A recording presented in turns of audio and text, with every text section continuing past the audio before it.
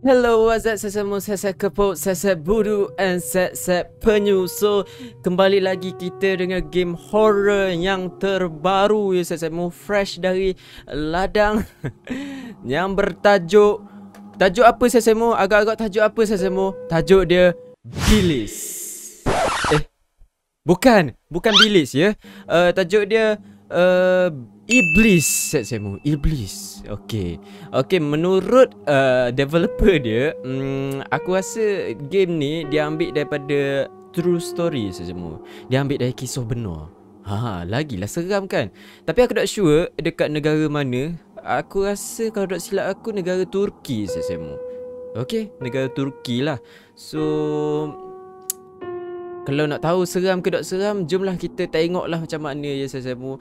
Mesti saya semua pelik kenapa aku pasang facecam kali ni. Ikut suka aku lah. Doa saya semua saja je. Okay, let's go. Kita play the game saya semua. Sebab tak ada option sangat saya semua game ni. Dia ada control je. Kita tengok dulu control. Game keys, oyun tu selari. Oh, betul lah ni kot. Ni bahasa Turki kan. Walk, WSD macam biasa. Run, shift, radio, baby, mesh, TV key. Aku tak tahu ni apa. Door, cabinet, drawer tekan E. Okay, jom kita play the game saya semua. Ayuhlah kita. Okay. Oh, ni kisah dia. The incident took place in the village of Yakapinar. In kat mana ni? The village is very religious as there are too many paranormal events in the village. Tengok kisah benar lah saya semua. A newly married couple set out for another settlement because of family pressure. Unfortunately, the bride dies in a traffic accident. Oh my god. Dia ambil dari gambar betul ke ni? The groom's family does not feel sorry for the death because they do not love the bride, but there is a problem they do not know. Apa? The spirit of the bride haunts the house in a bad way and she disturbs the household as much as possible. Boy, tu muka dia. Now the household is asking you to break the spell that this evil spirit has made to the house. Pikachu! Amalan Pikachu. Okay. The whole thing is real and you are the clergyman. iBLiS!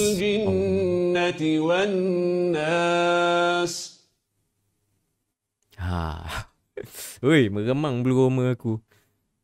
Sebab kalau tak silap aku, game ni aku tak sure developer dia agama apa. Maybe Islam. Aku rasa. Tak sure saya semua. Bismillahirrahmanirrahim. Qul a'udzu birabbin nas. Oh, dia baca Quran. Ilahin nas. Min syarril waswasil khannas. Meremang pula belum rumah aku ni. Yuwaswisu fi sudurin nas. Minal jinnati wan nas. Allahu akbar. Oh, dia solat ke?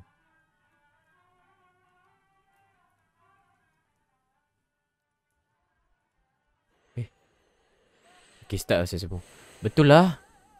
Dia memang Islam. Tengok. Bismillahirrahmanirrahim. Aku excited tengok trailer dia sebab ni game baru saya semua. Baru release 2-3 hari lepas. Jom. Bunyi apa tu? Bunyi ada orang bernafas kat luar tu. Bismillahirrahmanirrahim. Aku buka. Bismillahirrahmanirrahim. Oh. First time aku main game gini. First time. Hero main character dalam game, sebelum buka pintu dia Bismillahirrahmanirrahim. Bagus. Tapi apa ada patung ni? Oh, moh ya. Tu Yasin.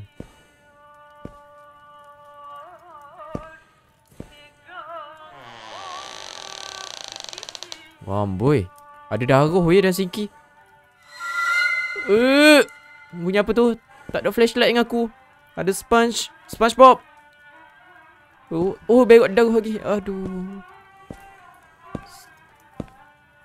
Lain macam weh. Tengok. Ni nafas aku ke bunyi ni? Serius lah. Bunyi ada orang buka pintu. Oh, pintu tu. Assalamualaikum. Bismillahirrahmanirrahim. Bagus main karakter dia ni. Ada patung, ada mainan, ada lilin. Tak boleh buka. Boleh buka. Okay, kita check satu-satu. Okay, tutup balik. Buka bawah lah. Payah kau nak buka bawah. Tak boleh buka bawah. Oh, tak boleh. Boleh buka dua ni je. Kursi plastik. Senang nak jumpa kursi plastik. Tak boleh buka. Oh, boleh. Okay, boleh buka pintu sebelah je. Ni apa? Ni macam tempat bakar tu kan? Ni? Oh, ada pistol. Tapi tak boleh ambil. Oh, ni lah. Gambar perkahwinan. Alhamdulillah. Let's go. Gambar ni memang saya ingat sebelum ni.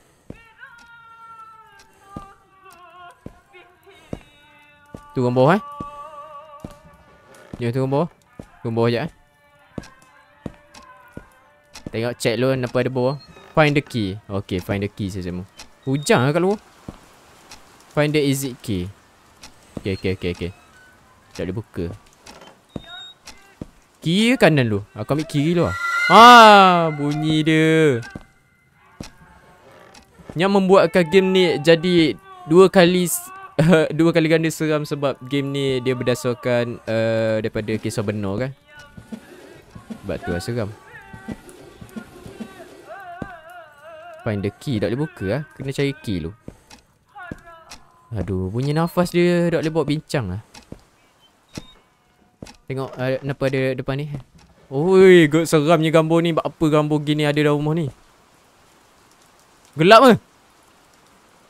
Bismillahirrahmanirrahim. Oh, boleh buka. Dapur. Tapi suasana rumah dia lebih kurang je dekat kita weh. Tapi yelah, saya suka makan roti kan.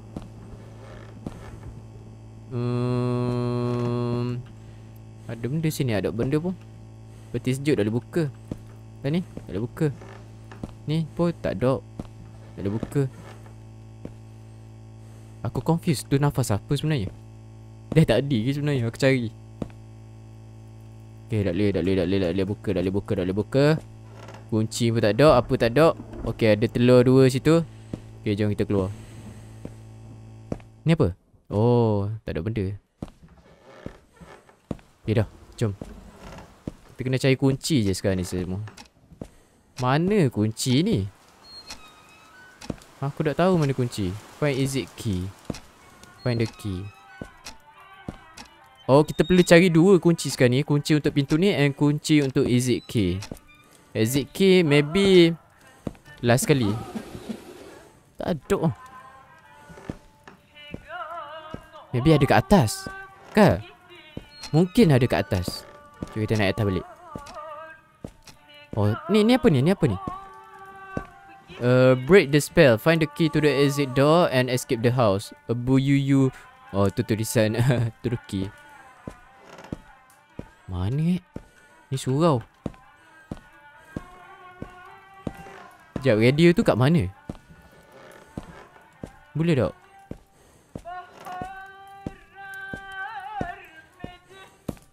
Tempat ni je aku rasa hok seram sekali. Sebab lampu dia berkelip-kelip. Ni tak boleh buka.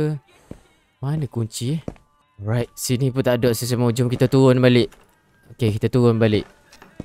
Okay, maybe susah sikit kau nak cari kunci ni. Takkanlah senang-senang je kan dia bagi kita kunci. Okay, jom. Ni macam biasa tak boleh buka. Oh, ada pintu lagi sini. Oh, ya Allah. Tak boleh buka apa pintu ni? Oh, pintu ni tak boleh buka, sir. Dan pintu ni still dia nak kunci. Okay, fine. Whatever. Oh, bunyi apa tu? Aku nak buka pun ni. Oh, ni radio. Boleh lah aku tutup. Oh, aku tutup dah. Dah aku tutup dah. Aku tutup dah radio. Kurang sikit rasa seram. Masuk balik sini. Kita check balik apa ada dalam ni. Okay, ada senduk, ada tu, ada ni, ada tu. Okay, tak ada benda lah saya sini. Okay, jom kita keluar balik. Susah juga nak cari kunci ni saya. Kan senang. Oh, ya Allah. Allah. Allah. Allah.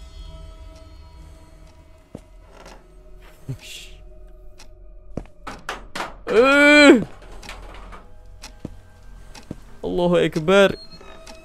Yang buat gini ke aku? Bunyi kat mana tu? Kat atas ke? Kat mana? Kat sini ke? Kat mana? Kat atas. Berani saya semua. Berani kerana benar. Assalamualaikum. Bunyi kat sini aku dengar. Ni. Ini dia. Dah bilik ni kan? Tak ada benda pun.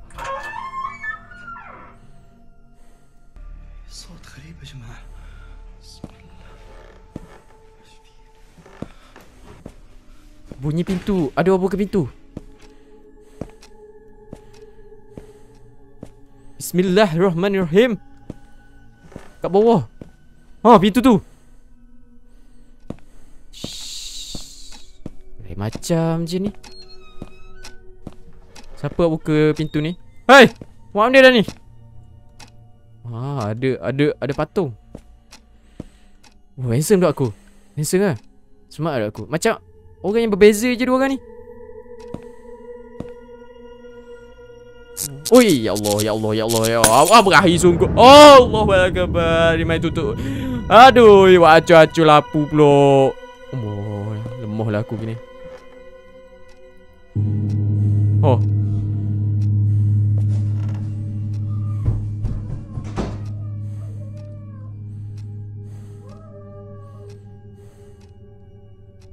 Ada bunyi kat luar. Boleh aku buka? Tak boleh. Tenang. Tarik nafas. Hembus nafas. Tarik nafas. Hembus nafas. Okey, jom. Tak boleh buka pintu, Buka, Yang aku dah ni.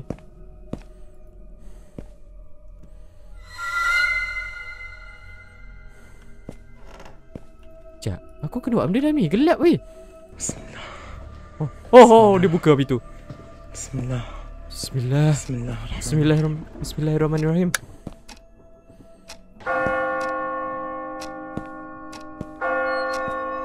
Sound effect dia tak boleh. Oh. Bunyi pintu lagi.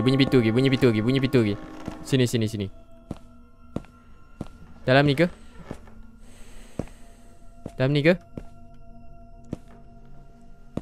Tak ada. Bukan sini. Kat mana bunyi tu? Jamban ke? Weh, mana dia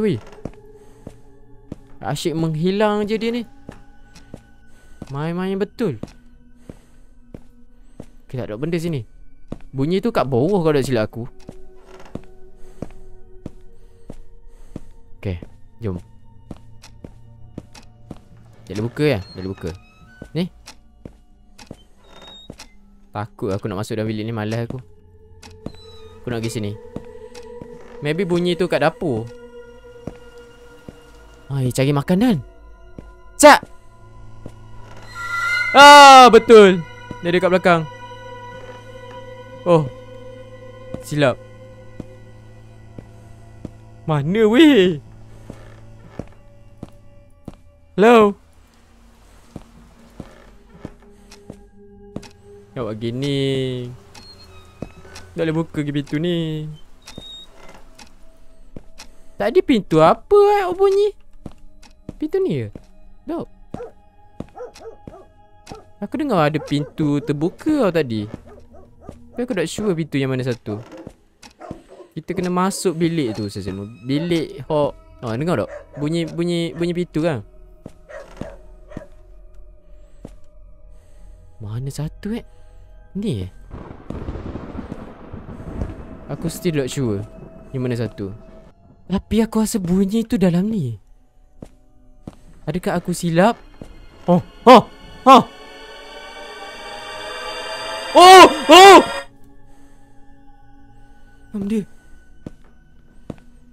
Mam dia. Tunggu. Aku tak mau. Allahu Akbar, gelap weh. Berakhirlah ya Allah. Allahu Akbar. Wow. Munam dia. Kepok pala kang. Dia main lapu. Oh, gelap weh. Aku pergi je lah. Mampu lah. Oh, gelap weh. Oh. Sekejap bila kita ada flashlight.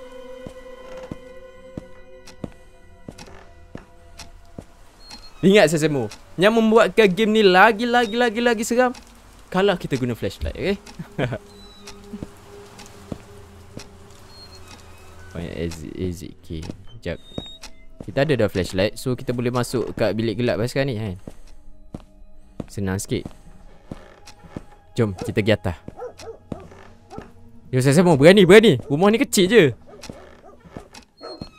Jom kita pergi atas.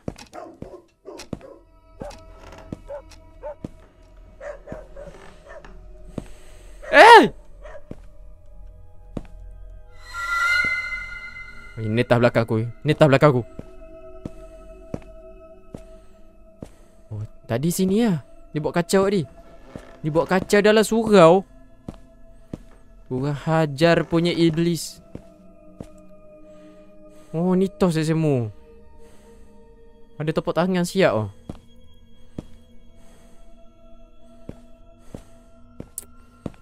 Maybe kat sini. Mula buat benda sini. Tadi mah ada bawah.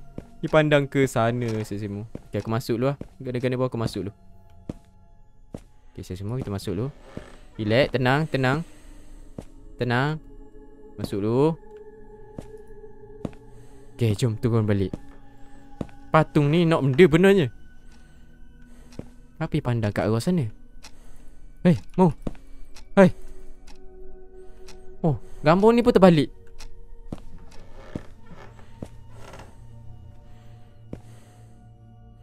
Okay, dah. Masuk balik jamban. Kita ada benda. Okay, kita masuk sini semua.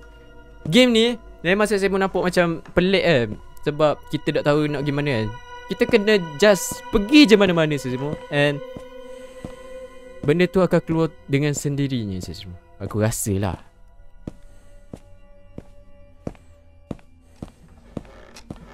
Tengok. Tadi lampu ni menyala.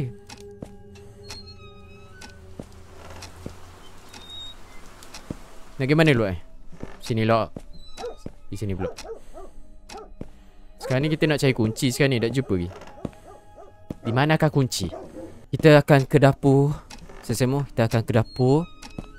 Kita check apa yang ada kat dapur. Kat dapur kita dok pergi kan? Kat dapur dok pergi time gelap.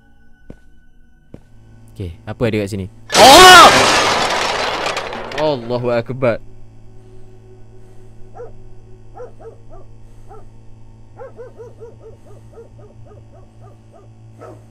Dicapuk kursi. Sesemu.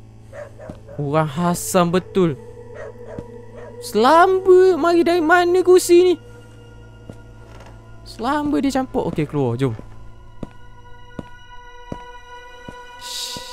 Orang hasam dia ni. Okay, jom naik atas.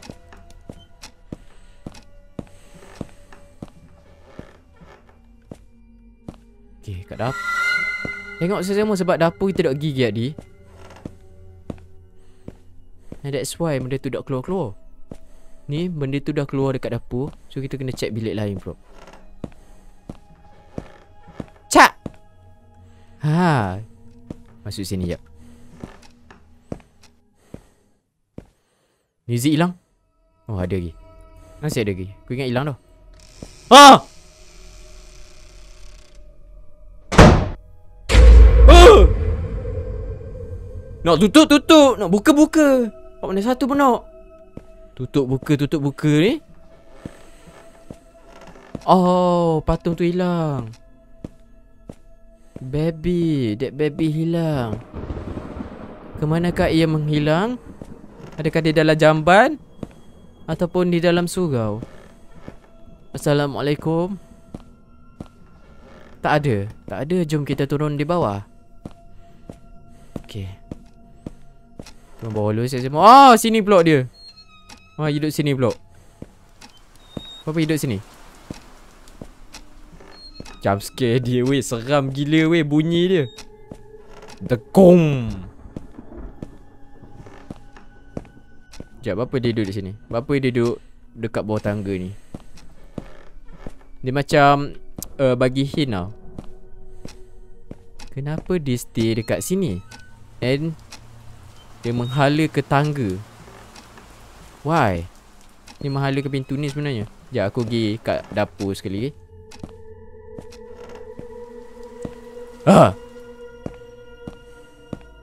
Nak lepak kursi. Lepak. Tak ada. Baik, tadi tak ada burger ni.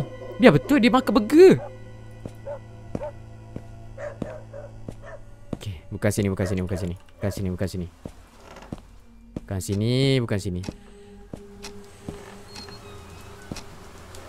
Dia tunjuk ke sana tau. Dia tunjuk 100% kat sana, kat tangga. Ni tak boleh buka Confirm. Okay, confirm tak boleh buka.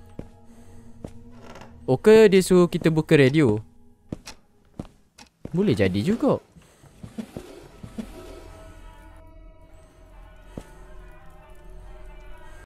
Sekejap, aku nak check. Oh, ada setting ke?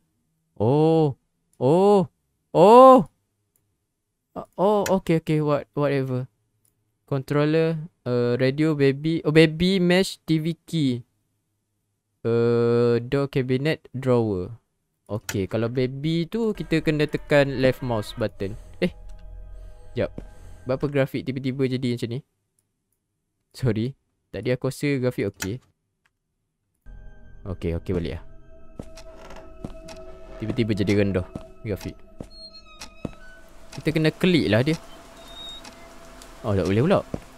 Okay. Whatever. Kita naik balik atas ni. Ke kiri. Masuk surau. Check. Benda ada kat surau ni. Cak. Tak ada benda. Okay, kita ke sini balik. Ke kiri. Jamban.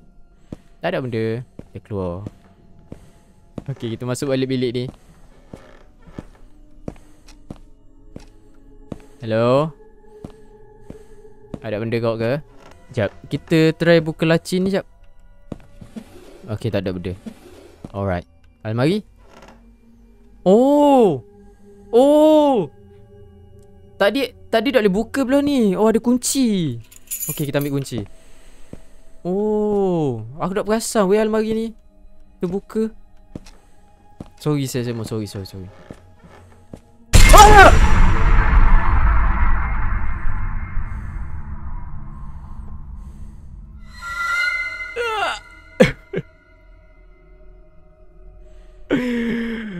Cik Siti, awak benda depan tu Cik Siti. Benda muding depan tu Cik Siti. Hoi Cik Siti, buat apa tu Cik Siti? Assalamualaikum. Ni rumah saya ni.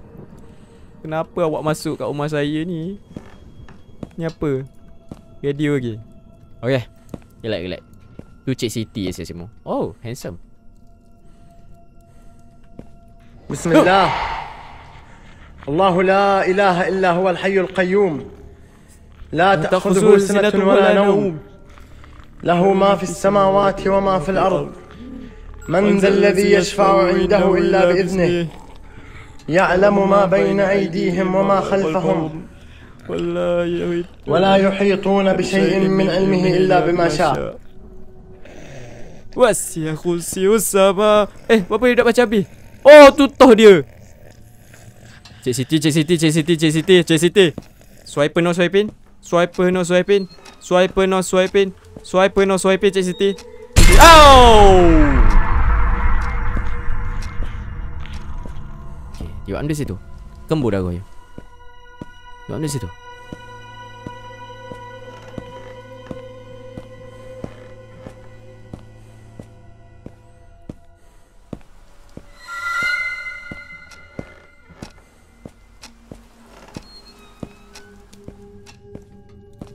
Jawab di situ saya semua. Oh, aku satu pintu ke. Kita dah buka satu pintu ke. Pintu ni. Try. Oh, ada kunci lain. Okay. Itu kunci lain saya semua. Ada benda dalam ni? Serius? Okay, tak ada benda. Kita naik balik. Start muncul dah weh. So sekarang ni ikut suka dia nak muncul kat mana-mana pun.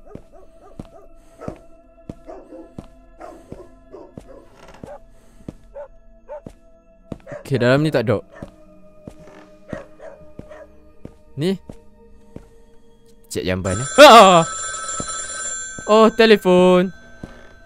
Telefon berbunyi. My Google mu telefon.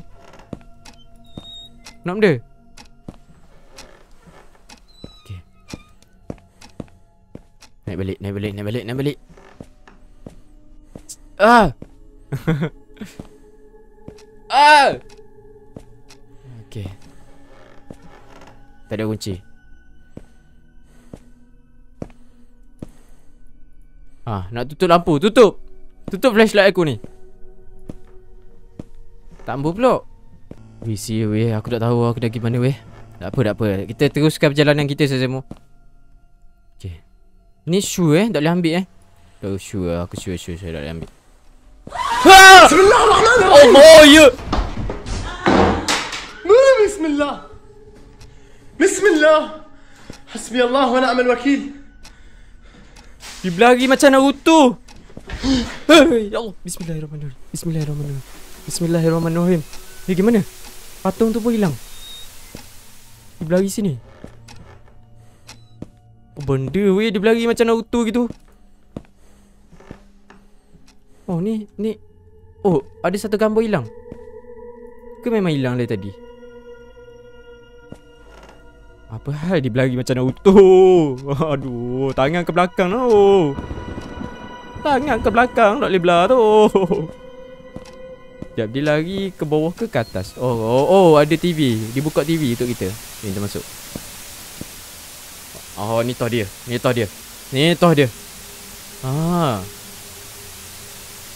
Dia muncul dalam TV pula saya semua. Oh, gila glamour ni. Betul lah. Gila glamour saya semua. Allahu Akbar. Ini macam pernah tengok orang Arab cari hantu saya semua. Macam gini lah, lebih kurang. Bismillahirrahmanirrahim.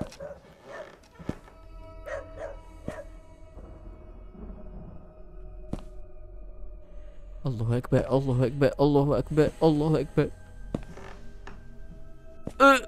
Aish.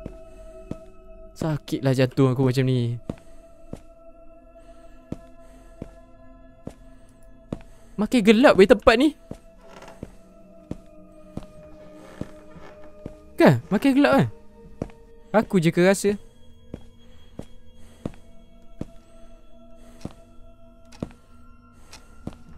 Hello? Ada benda. Tutup balik. Tutup.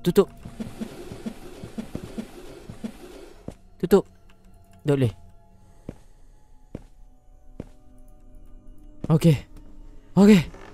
Okay, turun balik.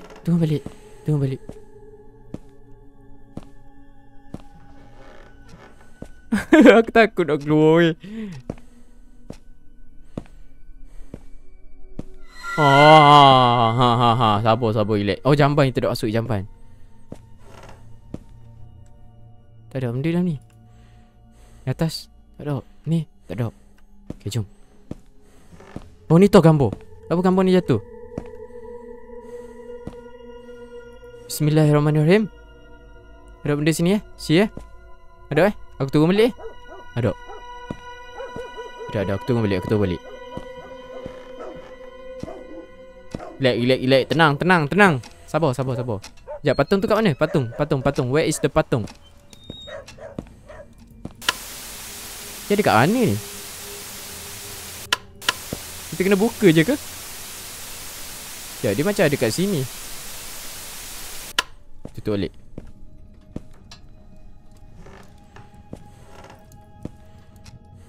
Okay, let's go.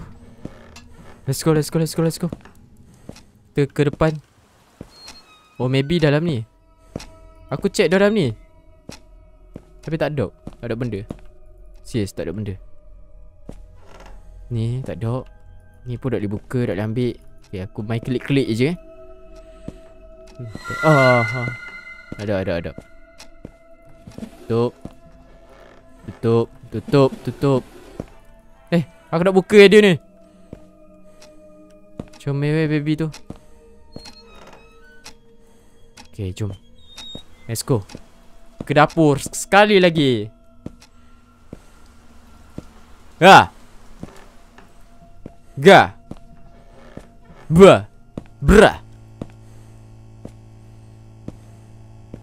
Dia memang sukalah nak suruh kita masuk dapur. Mun jangan tu. Aku masak Maggi, nangis mu lagi.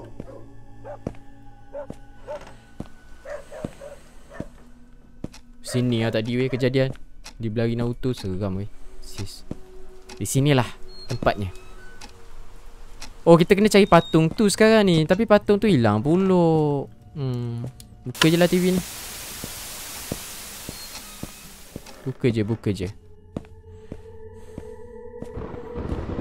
Sis, weh patung tu hilang Ke kita kena buka radio dengan TV? Right?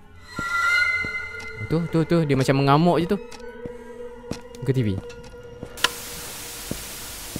Dad, ni boleh buka? Oh, ni tak boleh. Ni tak boleh. Aku buka dah TV ni. Keluar lah weh. Dengan radio sekali aku buka.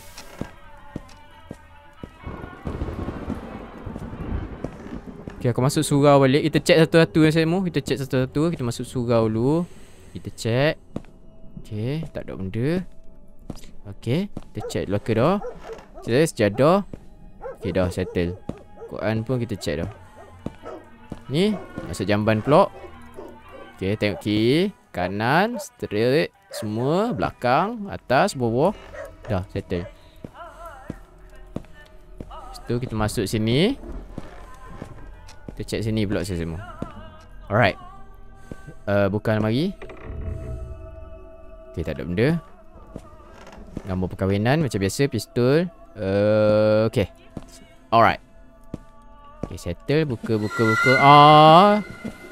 Okay, dah. Kita turun balik. Gambar pun. Turun balik. Dah, turun balik. Masuk sini pula. Sini dulu. Okay, tak ada benda semua. Masuk sini.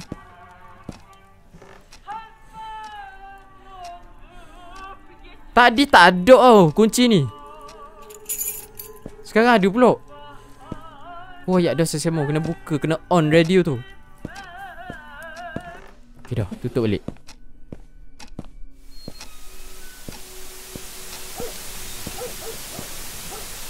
Aku tutup je lah, seram weh.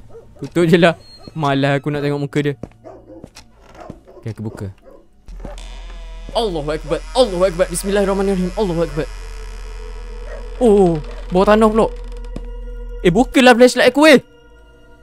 Ni seram. Mungkin dia akan melintas. Bismillahirrahmanirrahim. Bukan, kayu je. Kayu.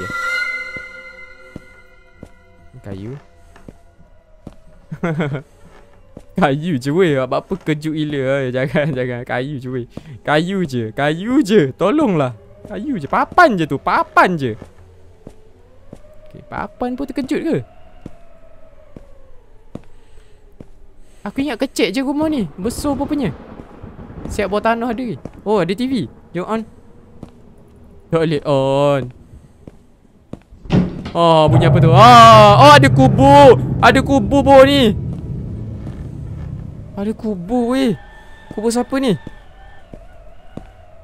Ada kubur bawah rumah kita.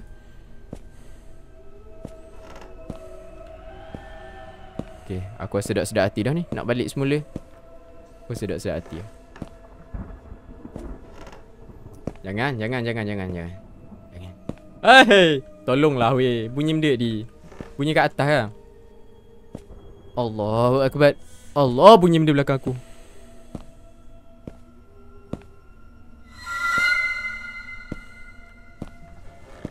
Aku naik balik Aku naik balik Aku naik balik.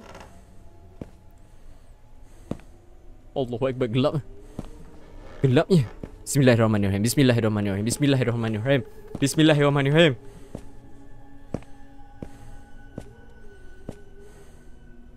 Kunci ke? Oh, kunci. Oh, okey. Kunci. Nak tambah kita kena main bawah ni. Bismillahirrahmanirrahim.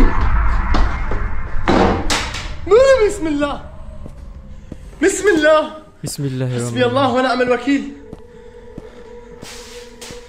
Seram gila weh kalau ni berdasarkan kisah benar. Okay, kena main bawah ni.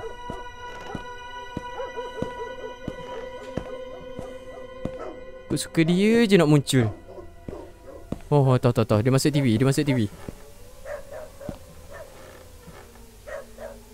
TV weh. TV ni terbalik ke? Oh, TV ni terbalik. Merangkak masuk TV tu. Oh, tengok. Dia rosokkan kubur. Oh, dia keluar dari kubur. Dia merangkak dari kubur.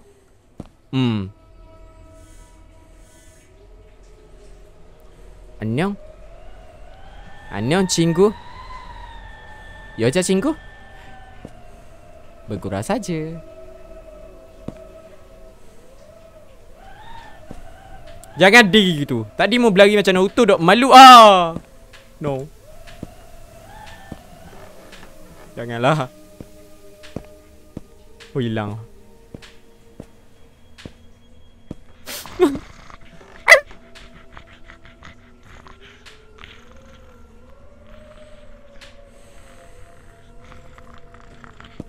Dia di belakang aku. Aku tak mau pusing. Mampu aku tak mau pusing. Aku tak mau. Aku give up.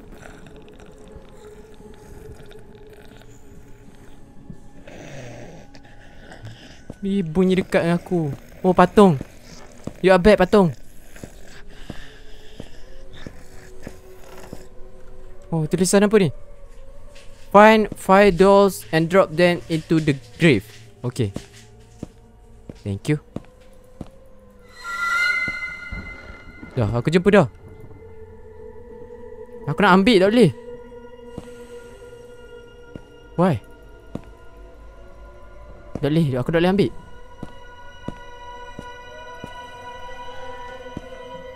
What? Aku tak boleh ambil.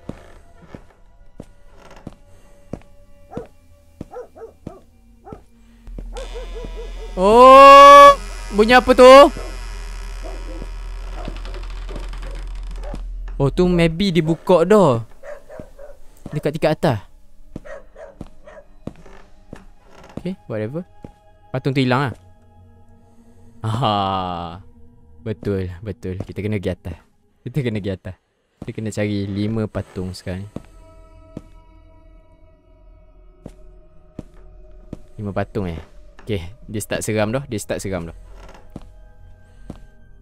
patung. Okay, 5 patung. Okay, senang je 5 patung. Satu. Mesti tingkat atas ni. Aku malas nak pergi dapur. Seram pergi dapur.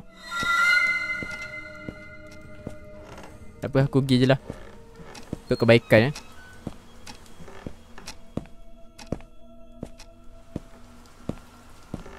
satu. I found you. Satu patung. Dua patung. Dua sudah jumpa. Tiga lagi. Mestilah dekat luar. Jangan sesekali berlari macam Naruto depan ni. Jangan sesekali. Jangan. Dia dengar cakap aku. Bagus. Ya, pintu tu boleh buka dah dia. Okay, kita masuk sini je. Oh, ini bawah tanah lah, gila. Dekat atas lah 3 lagi kot. Dekat surau. Jamban. Dekat sana.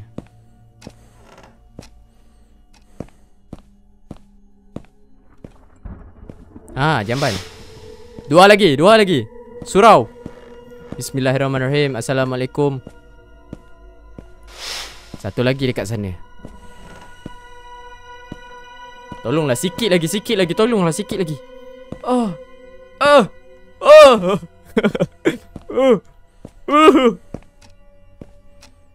Satu lagi. Found you. Kita nak balik semula ke ground floor. Dugaannya. Allah Akbar, dugaan. Aku tak tahu nak buka ke nak tutup ke mata aku ni. Buka je lah.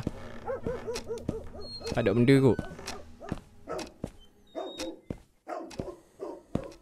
Allahu Akbar. Bismillahirrahmanirrahim. Jangan buat gini ke aku.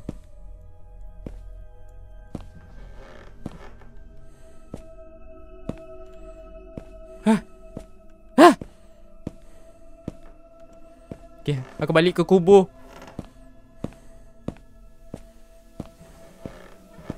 Okay, dah. Dah aku kumpul semua dah. Cukup dah. 1, 2, 3, 4, 5 dah. Settle.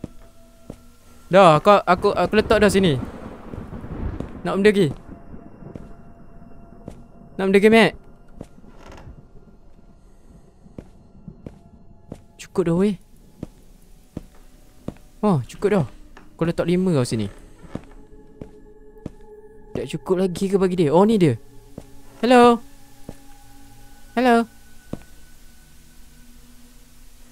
Muka dia nampak macam happy je sekarang ni.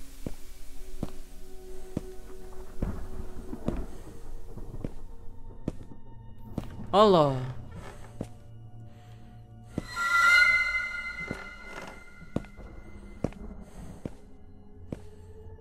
Dia nak suruh aku balik semula ke atas?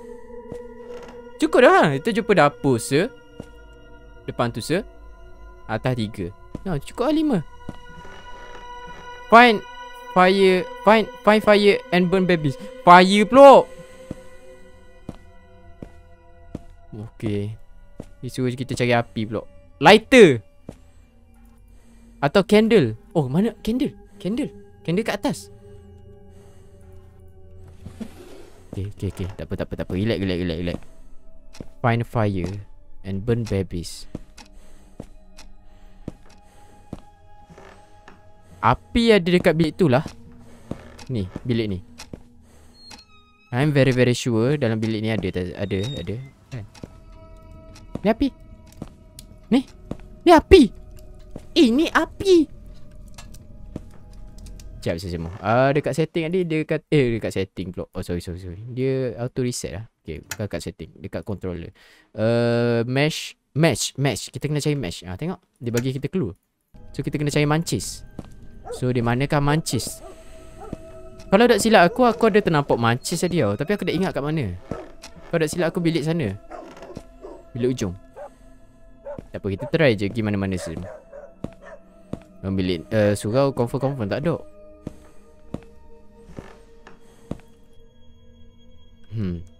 Match. Mancis. Okay. Tak ada dah jump scare? Serius tak ada jump scare? Lilin. Bunyi apa tu? Kilo ke apa? Bunyi apa tu? Ni tak boleh ambil. Betul lah.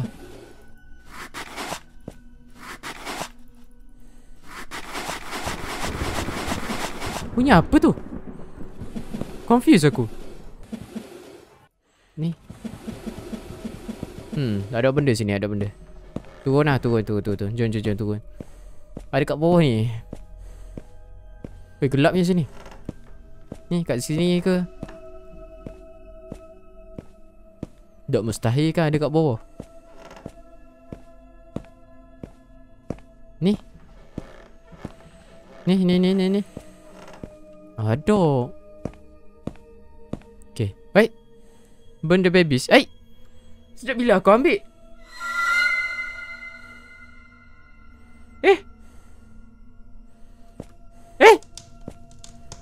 Okay, aku bakar dah. Aku bakar dah,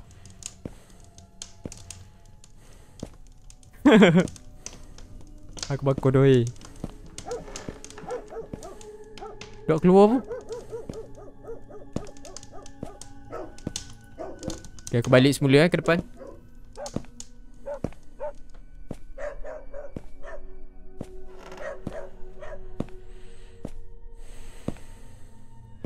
Lepas bakar, rumah ni auto jadi gelap. Find fire and... sama lagi. Dah aku... wah, gelapnya atas tu. Kunci pula. Alah, dia kunci lah.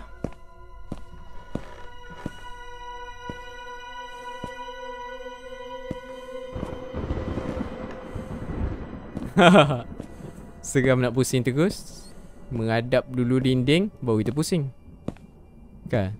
Macam ni, tu kita pusing. Baru tak seram. Kiri kanan. Oh, okey, kanan. Aku bakar dah, Benda lagi yang dia nak. Oh, dia.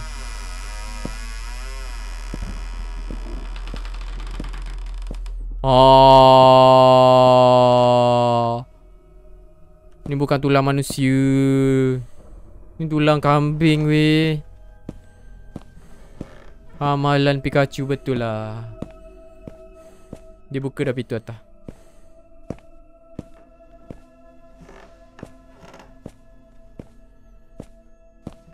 Tu ada surat. Ada surat. Apa? Bubuyu bozdun anatari buzbegit. You broke the spell. Find the key and go. Okay, disuruh kita cari kunci.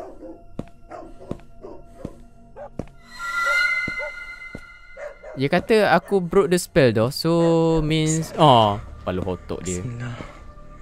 Bismillah. Gitu ke broke the spell? Bismillahirrahmanirrahim. Siapa ketuk-ketuk tu? Jiran sebelah main ketuk-ketuk pula. Pintu mana tu? Find the key. Jangan hiraukan bunyi tu. Just find the key.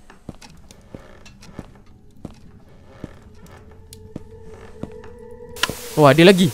Kata broke the spell tau. Tipunya. Hish.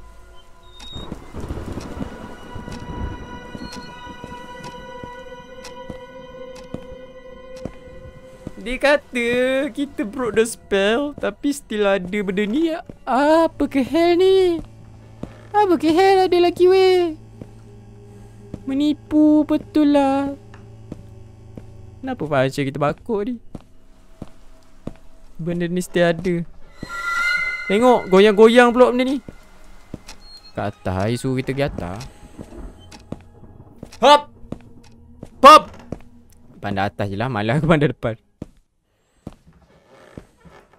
Mana kunci tu? Dalam surau ke? Assalamualaikum. Cari kunci jap. Tak ada kunci. Bilik ujung.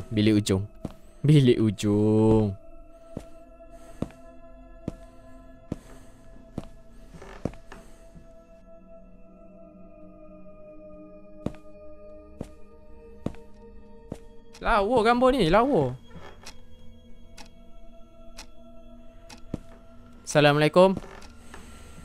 Ajak saya datang kemari nak cari kunci.